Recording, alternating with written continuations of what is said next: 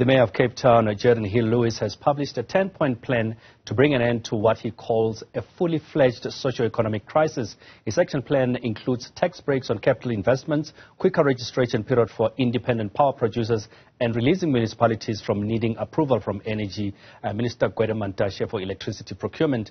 Mayor Geordin Hill-Lewis joins us now to elaborate on the feasibility of his action plan. Good evening, Mayor, and thank you so much for joining us here on Newsfeed, the PM edition.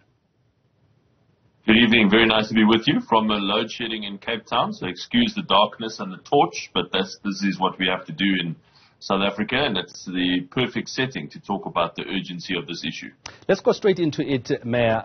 You have put down a 10-point plan. But before we dwell into some of the points that you've established there, what would you say is key looking at overall to dealing with the issue of load shedding in South Africa, and particularly from your perspective as the Mayor of Cape Town? The key thing is political will. There's absolutely no technical reason. There's no technological reason why South Africa should still have load shedding 15 years later.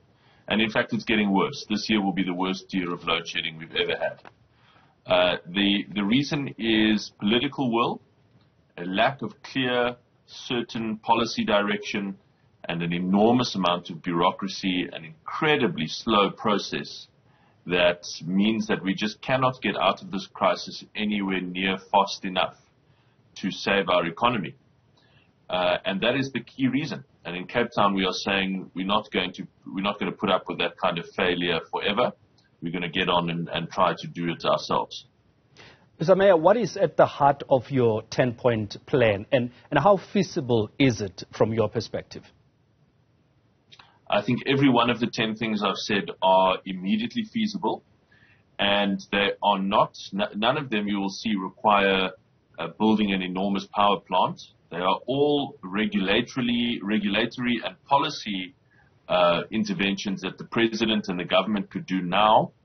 And effectively, they can be summarized as simply opening the doors wide open to say, we have a national power crisis. It is translating into an economic and social crisis as well. Let's do away with all of these restrictions, open the doors and say we will buy as much power as quickly as possible. Let's get it into the grid now. No restrictions, no endless bureaucracy and red tape.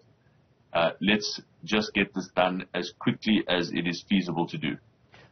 One of the points that you mentioned is you say that declare in clear terms that municipalities do not require approval from Energy Minister Mantashe for electricity procurement. Yes. Tell me a little bit more about that, and why is that? Because you just touched now on the issue of policy and regulations.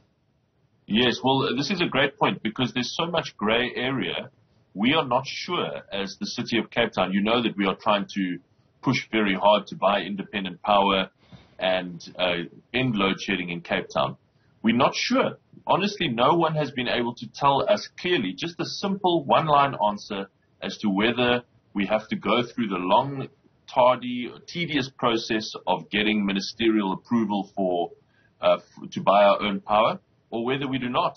Treasury tells us one thing, another department tells us another thing, Eskom has a view on it, our own lawyers have a view on it. It is just absolutely confusing. And this is why there's so little of this investment happening. So I'm saying we're going to press ahead without permission. But it would really be great if they could just simply put out a memorandum and say, enough confusion. This is exactly our position. This is the policy. You do not need permission. Go for it and get going with these projects. You spoke about earlier on, rather one of the points that you mentioned is the abolishment of the 100 megawatts licensing threshold. And earlier on, there were a number of experts who were talking about that. I mean, for you, why is it key that we need to abolish this licensing? Is it about increasing and making sure that there's more generation available for IPPs? Yes, because there's a lot of projects which are only economically feasible when they achieve great scale. So 100 megawatts may not be big enough for them to achieve economy of scale.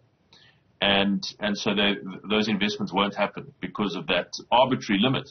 Let's be honest, that 100 megawatts was basically just plucked out of the air. There's no technical reason for 100 megawatts. It just sounded like a good round number. It could be 200, it could be 500, but in fact we don't need any limits. We can just say reduce the limits, remove the limits entirely. We need as much power as quickly as we can get it. But does that not open it up to, I guess, abuse, lack of a better phrasing, if we say it's open-ended? No, I don't think so. I think that Eskom perfectly understands that its own future is no longer in power generation. Eskom's future is in power transmission and distribution. So, I think the reason they've capped it at a small cap is because they want to try and limit the competition with Eskom in the generation space. But Eskom's future is not in the generation space. It's in an entirely new, different business. And Eskom knows that. Eskom's perfectly happy with that. That's why it's going ahead with splitting its business. So really the government needs to get on board.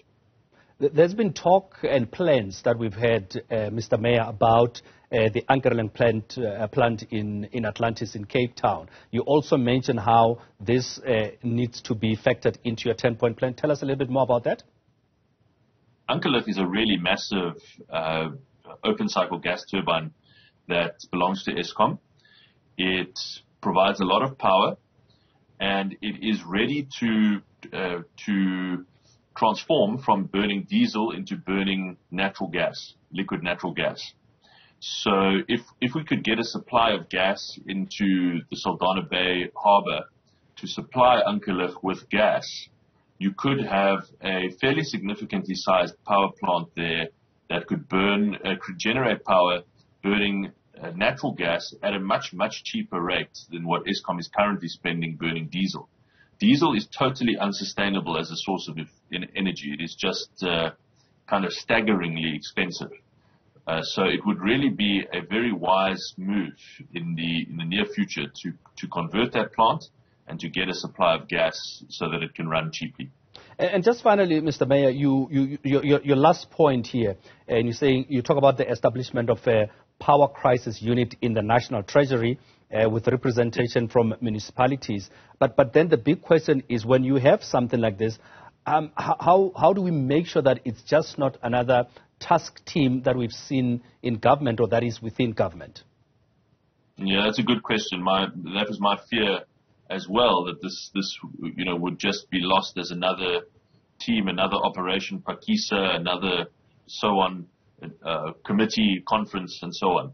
But I really hope that this crisis has given the momentum and the sense of urgency that the government has lacked in the past, that says actually we should have a group of people who are focused on nothing else. This is all they do every day, is how to remove any block, remove any hurdle in the way of municipalities and government buying more power and quickly, and that they report directly to the President and to the Minister of Finance on a daily basis for the progress that they make, and that they get it done quickly. Mr. Mayor, thank you so much for coming through to talk to us. I appreciate your time.